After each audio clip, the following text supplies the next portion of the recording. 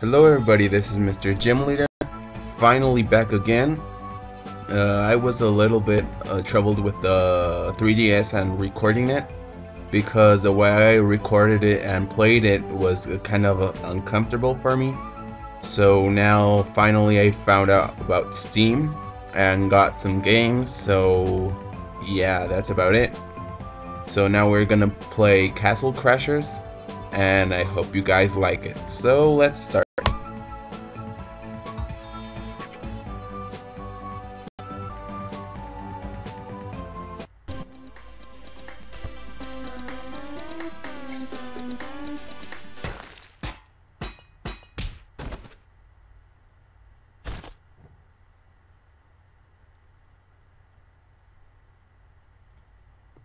Okay, so now we start.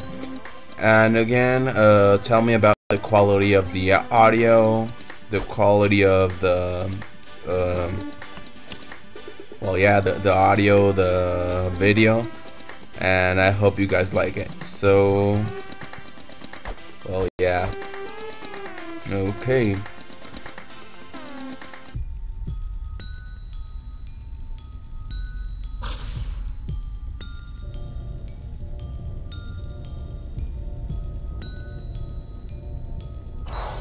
So this time I'm gonna try to continue the Let's Play, like try to finish it, because before with Mutant Mods I played it for a little bit, but I kind of made the mistake of not playing it beforehand, so it got complicated really fast.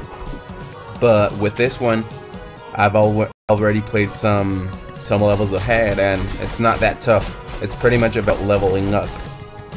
So I'll try to finish this project, and also I'll be trying to record other games. I have Portal 2, and in the future maybe Super Meat Boy, and I have Minecraft.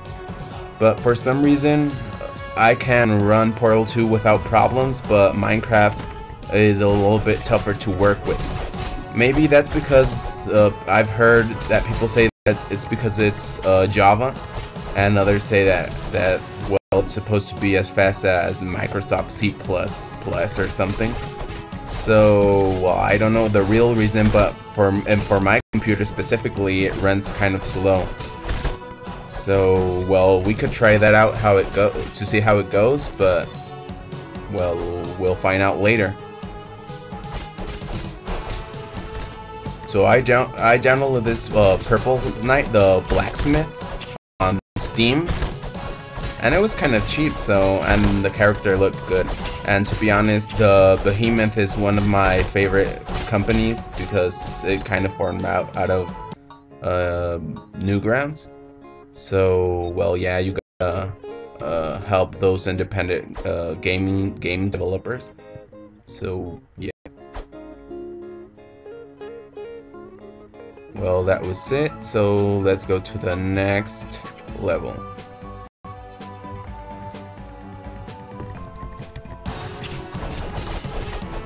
So if you guys want to kind of join in or just play for fun Castle Crashers, go ahead. I'll try to leave my Steam account in the description. So, well, yeah, that's that. I'm sorry if I don't have much to say, because, well, it's kind of because it's been a long time since my last recording, so I kind of have to get used to what I was used to talking and all that. I'm not much of a talker, to be honest. Well, right now I'm kind of trying, just saying some random stuff, and well, yeah. So anywho, to be honest, Castle Crashers, I've always liked the game. I just couldn't get it. I have the 360, but I don't play it that much, to be honest. Since I'm a student, I'm usually far from home, and I don't bring my Xbox with me. So with the PC, it would be much different, because obviously I need my computer for work, well, for school, since I'm a graphic designer.